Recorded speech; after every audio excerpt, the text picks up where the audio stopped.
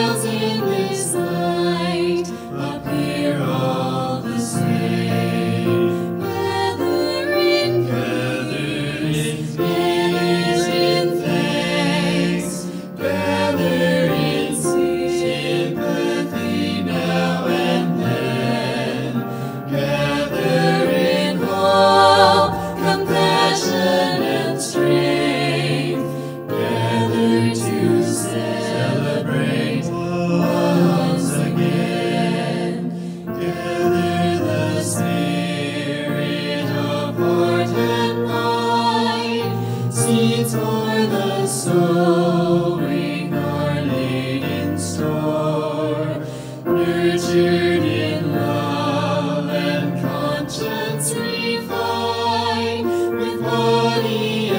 Spirit, united once more. Gather in peace, in thanks, gather in sympathy now and then, gather in hope, compassion and strength, gather to celebrate once again.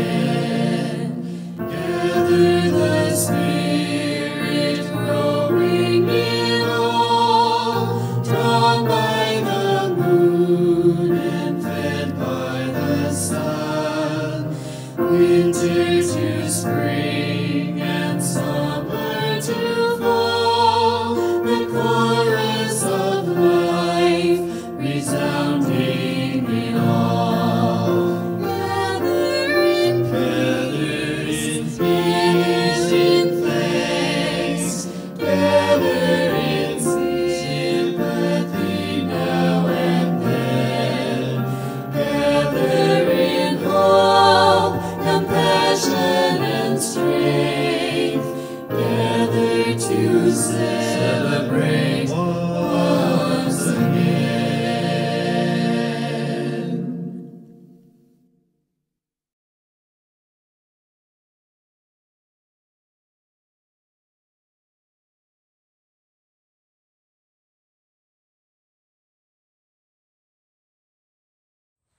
Apart but Together by Cynthia Landrum. Spirit of life and love, we gather together in different ways this morning.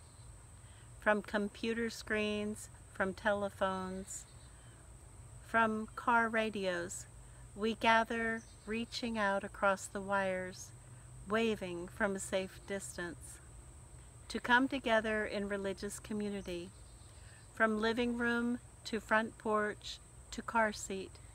We gather as we are able, ready to be of service to each other, to the world, ready to build a community of hope and of love.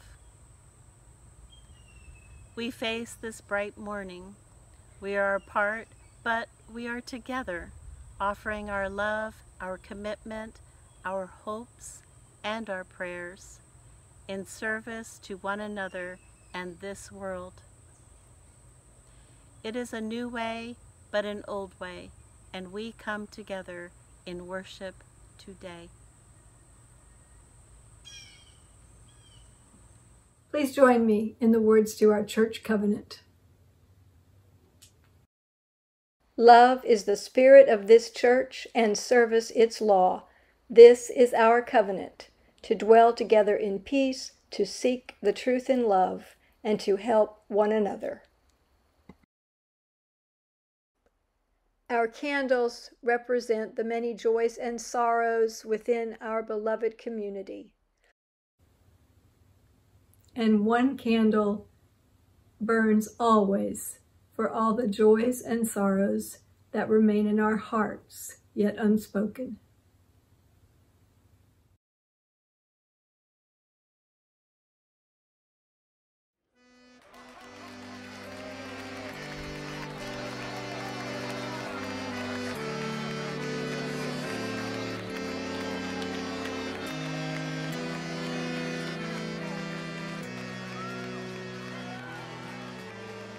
I see a lot of female colleagues or past veterans who actually are recognized either for their work, the work that they've done when they were on active duty, and some are still on active duty, and so they're still recognized. I don't know that I'm the one that's being, but they are certainly, my colleagues certainly have been recognized for their work as veterans. It shaped me in so many ways in terms of discipline and looking beyond the current situation and having the persistence and the grit to move forward regardless of the challenge that you're being faced with. So you learn how to work with people from all different backgrounds and all different walks of life, and you understand the challenges that they face because their walk wasn't your walk. And so your response to them may be different, but it was a great foundation for who I have become in my adult life. Patrice Moore, and I was in the United States Navy as a hospital corpsman from June 1994 to June 2001. I think, again, it's different because nobody realizes we're veterans. Nobody thinks that we did anything. That I had a friend that said, oh, you had it easy. You were in the military. Yeah, I didn't see you in the field. And yeah, people don't realize we do the same things that men do. We go to the field, we fire weapons, we crawl under barbed wire, we get in the mud, we do all that. People are the most important at the end of the day. My name is Louisa Buford DeJarnett. I started in January 1976 and was medically retired in June of 1985. I grew up because I was the baby in the family. And so when I got in, I had to grow up fast. And I did. Beatrice Billis, and I was in the WAC, actually the Army Air Corps, because they didn't have a force then. And I went in the end of 1943. And I was in for 3 years, and then I came home.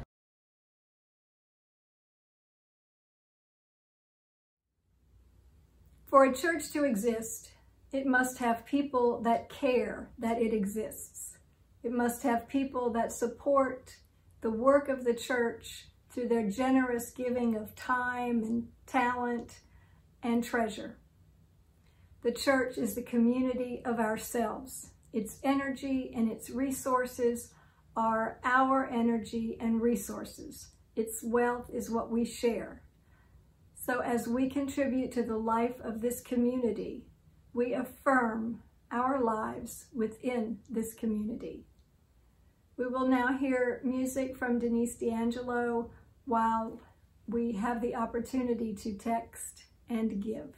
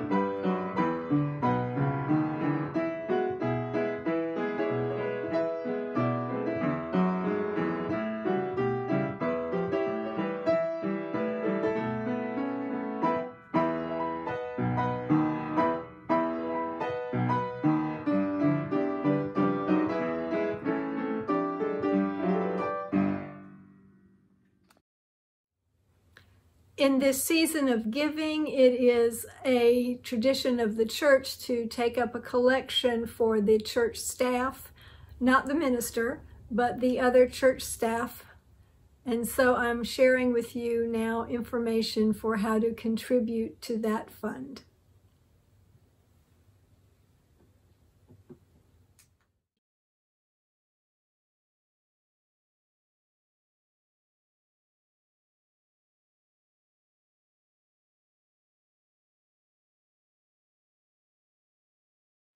I am of the generation that grew up playing Oregon Trail on our early computers, in which the pioneer family was required to traverse some difficult and dangerous terrain, hunting our own food and risking illness and death.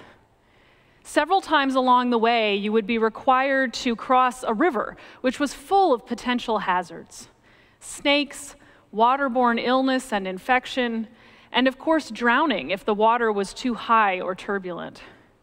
A generation or two of computer game players learned about the real dangers of crossing a river or a creek, the risks you choose to take to continue on, and the extent to which you are not in control of the outcome.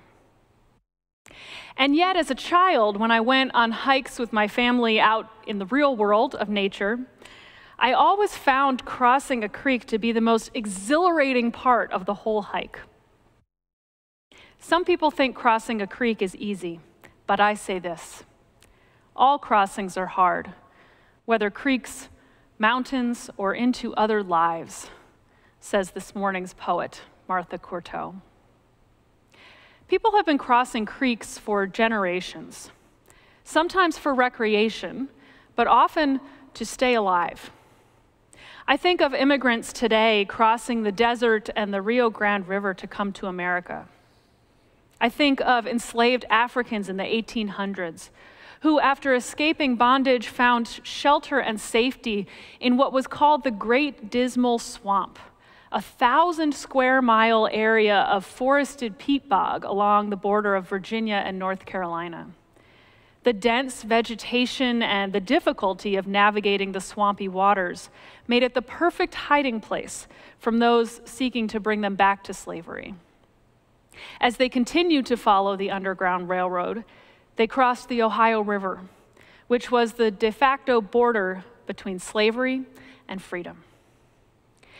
I think of the biblical story of the Israelites in the ancient Middle East, who crossed the Red Sea with the help of their God, escaping slavery in Egypt. The creek can also, of course, be less literal. I feel like I am in a creek crossing time of life right now, with the waters of a pandemic swirling around me and dangerous snakes just outside of my vision, trying to navigate changes and decisions in life and family and ministry.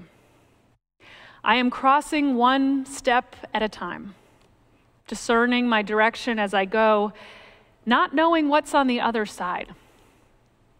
The not knowing scares me sometimes, but at other times fills me with hope about the creative possibilities present in that open-endedness. Crossing creeks is what we are asked to do our whole lives, as change is inevitable. So what creek are you crossing, or perhaps about to cross in your life? It could be a time of uncertainty, a change of life stage or a coming of age, a time of crisis, a crossing into another life like the enslaved Africans did as they crossed from enslaved to free, a period of wandering in the wilderness like the Israelites in the desert.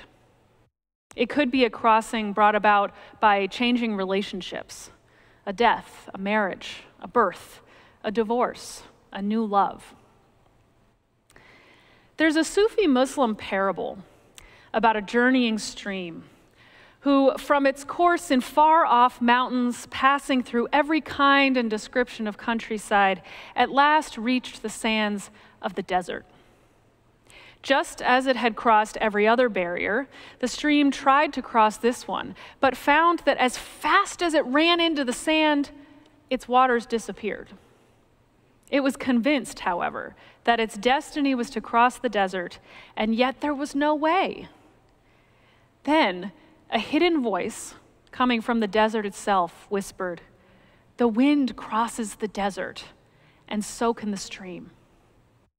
The stream objected that it was dashing itself against the sand and only getting absorbed, that the wind could fly, and this was why it could cross the desert. The voice said, "By hurtling in your own accustomed way, you cannot get across.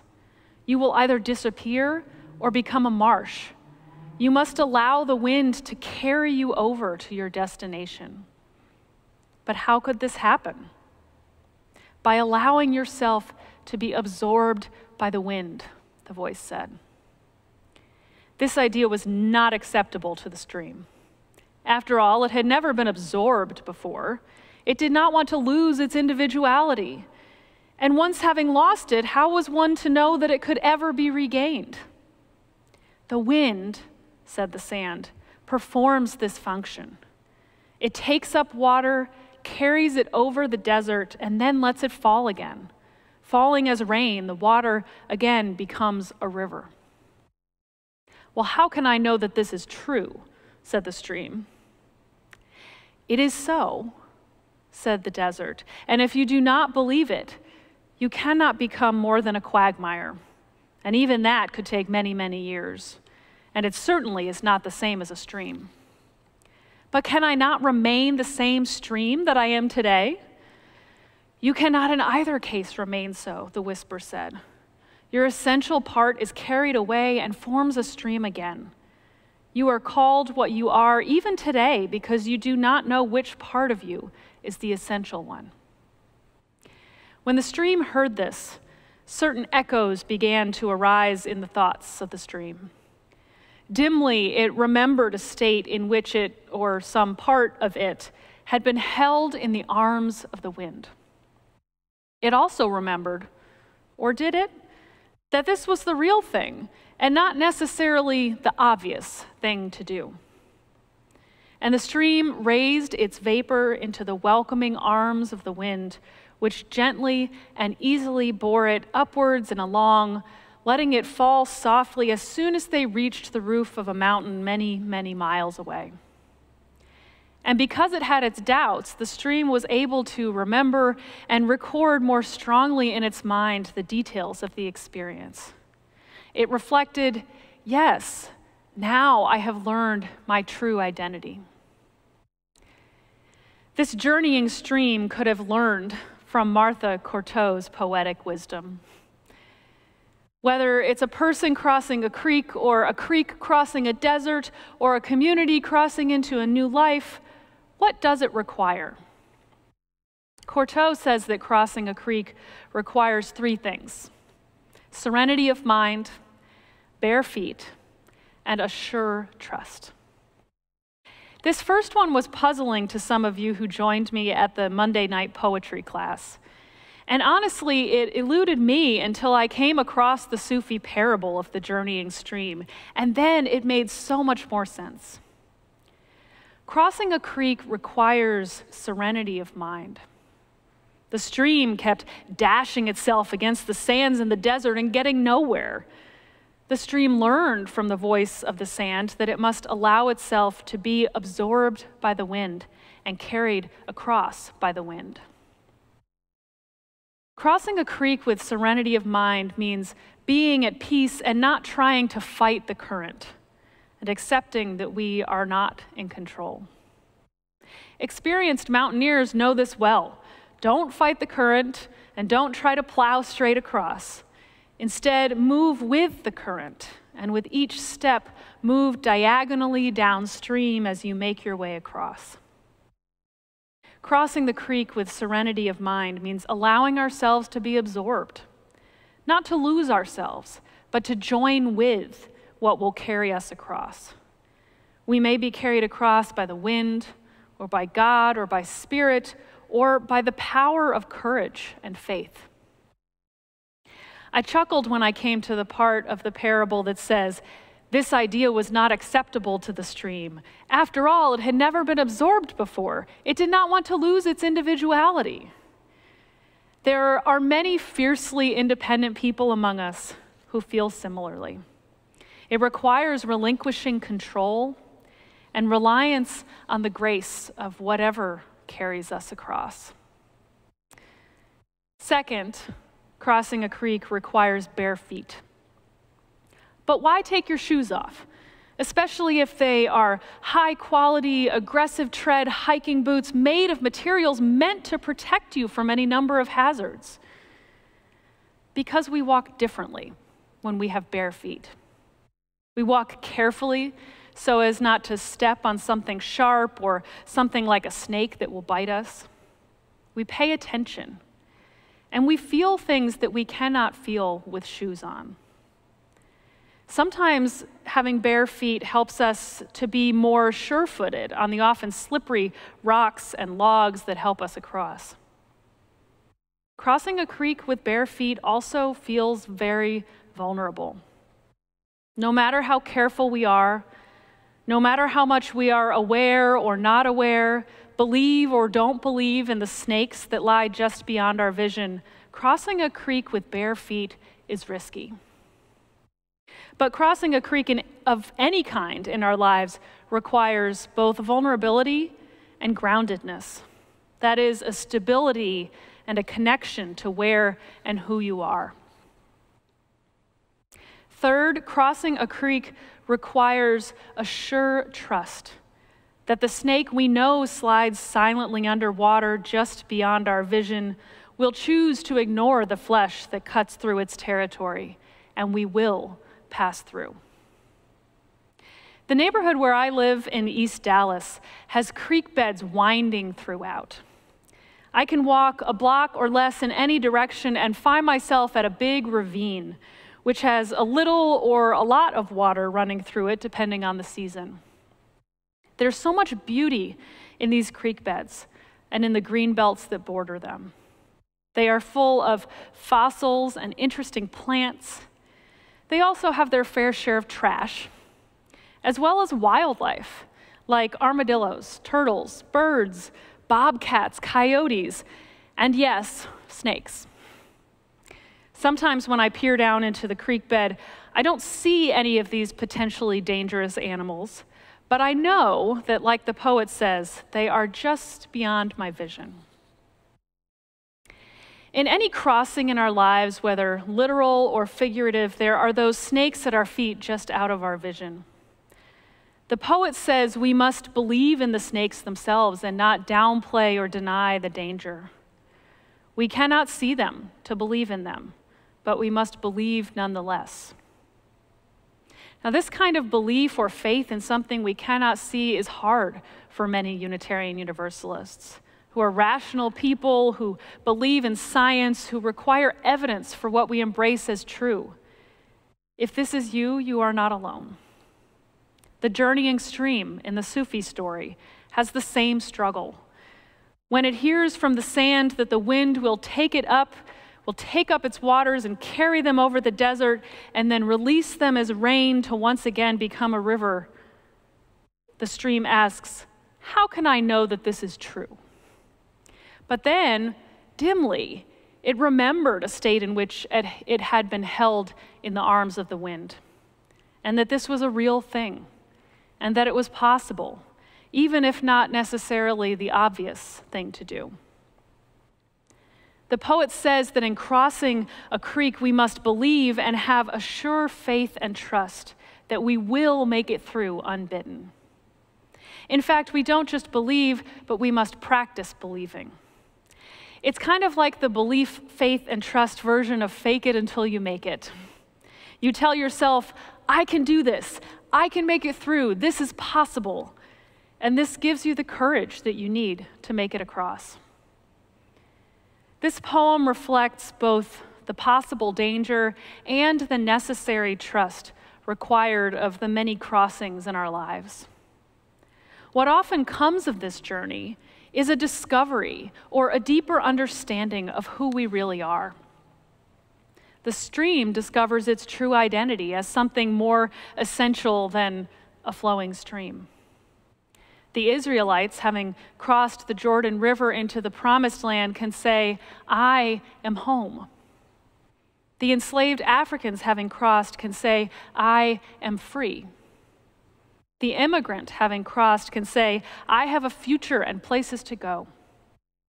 America, having crossed this tumultuous time in our history, can say, we have crossed this creek before, and we can do it again.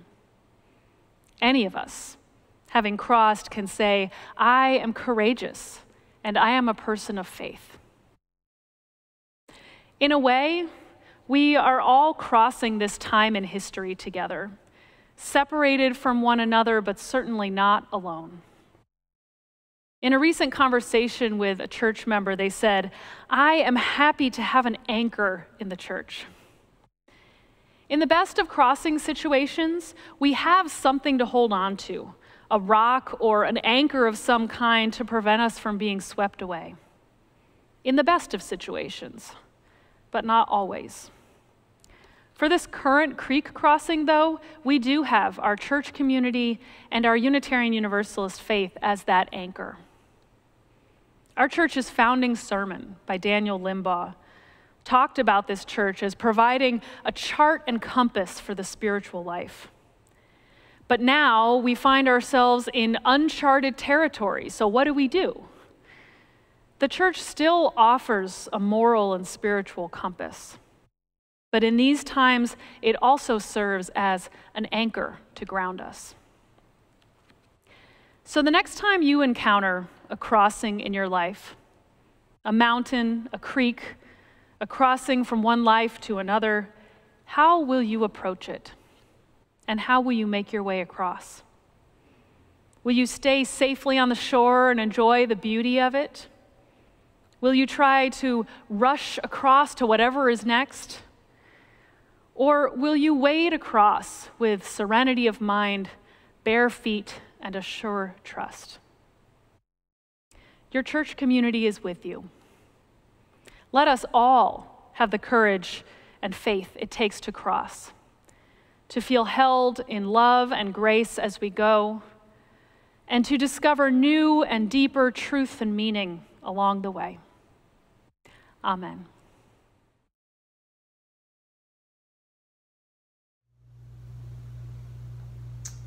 We Are One by Amy Zucker Morgenstern. Never has it been more true than now. We extinguish this flame, but the sparks within us remain alight. For each of us in our supposed solitude, the signals buzz and hum, sparking through space, one to another, connecting us invisibly but palpably. We are one, and from every window our light shines.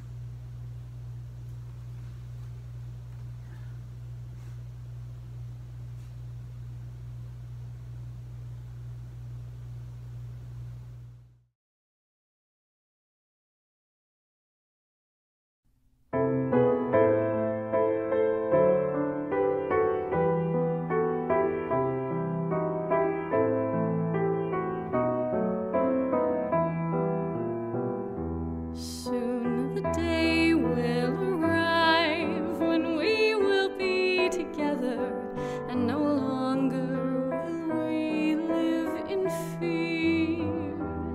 And the children will smile without wondering whether on that day thunderclouds will appear. Wait and see what a world there can be if we share, if we care, you and me. Wait and see what a world there can be if we share, if we care, you and me. Some have dreamed, some have died to make a bright tomorrow, and our vision remains in our hearts. And the torch must be passed with new hope, not in sorrow, and a promise to make a new start. Wait and see what a world there can be if we share, if we care, you and me. Wait and see what a world there can be if we share, if we care,